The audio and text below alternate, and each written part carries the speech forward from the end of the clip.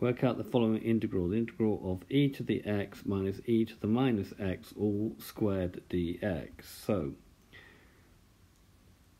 that means before we do this, we need to square this. So we should square, write e to the minus x as 1 over e to the x.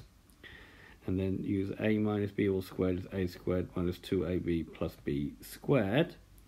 So that becomes e to the x all squared, which is a, plus 2 times a, which is e to the x, times b, which is 1 over e to the x, plus b squared, which is going to be 1 over e squared. This is a plus here with respect to x. Before we integrate, let's just tidy it up a little bit. So the integral of a to the m to the n is amn, so it becomes e to the 2x.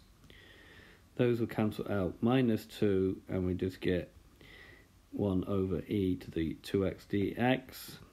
So we can rewrite the last bit the same, but just write it now, e to the minus 2x dx. Now integrate. Now d dx of e to the 2x is 2e to the 2x, so when we integrate this, we're going to need to put a half in front, because when we differentiate back, we get a 2 divided by 2, that disappears, we get back to what we started to. Integral of 2 is minus 2x, same idea here.